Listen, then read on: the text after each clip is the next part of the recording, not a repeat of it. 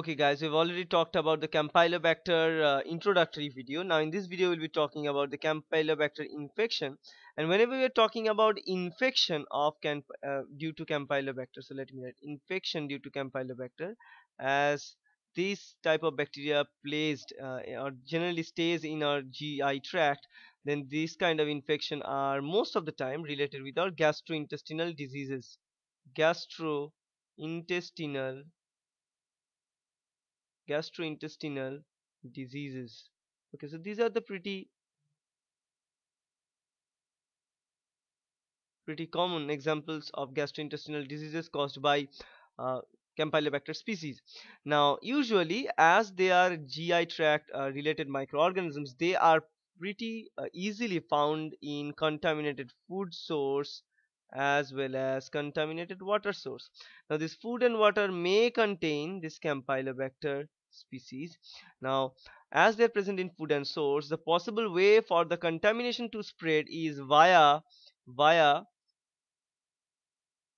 food. That means it is via our uh, food processing regions, as well as they can also be transferred via respiratory tract. So let me write, they can be transferred via respiratory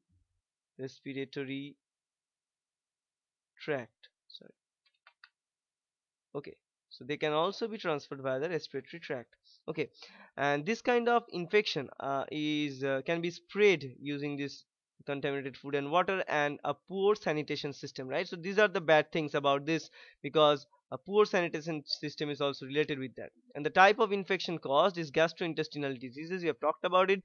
The example of this kind of diseases usually results in colitis. So let me write colitis and all different kinds of uh, abdominal region problems. And the symptoms for this kind of disease, the symptoms for this kind of disease, or sometimes ulcers also, also. And this kind of disease, the symptoms of the disease usually related with the diarrhea, which is a bloody diarrhea. Okay, and also it is related with vomiting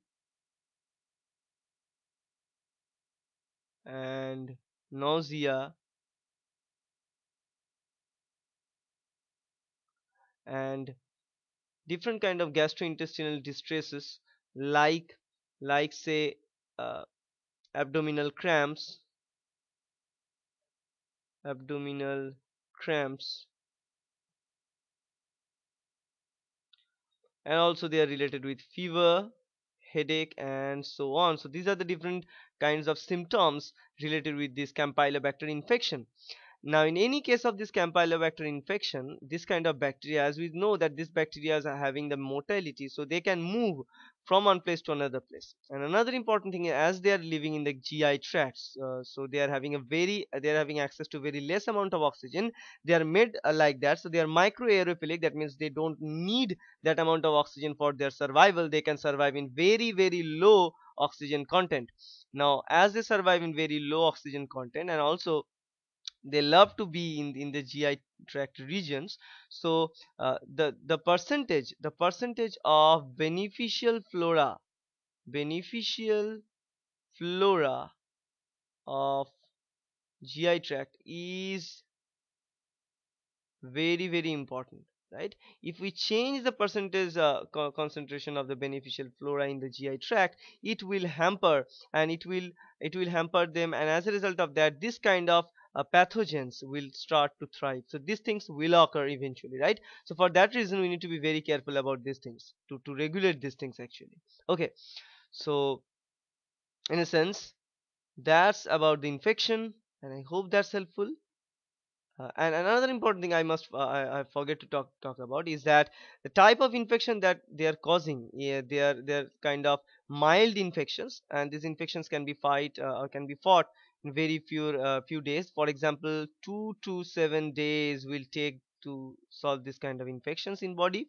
Or not natural immune system is there to fight against it, but most of the time the infection must sometimes can be what we can say merged with different infections, or like infections like cholera and all these things. Okay, so in those cases we need to be uh, careful about choosing our food source as well as our water in those cases. Okay, So you need to purify these things and then take it, and then you need to kill them using antibiotics. Now how you will kill them we'll be discussing in the future video, which is about the treatment.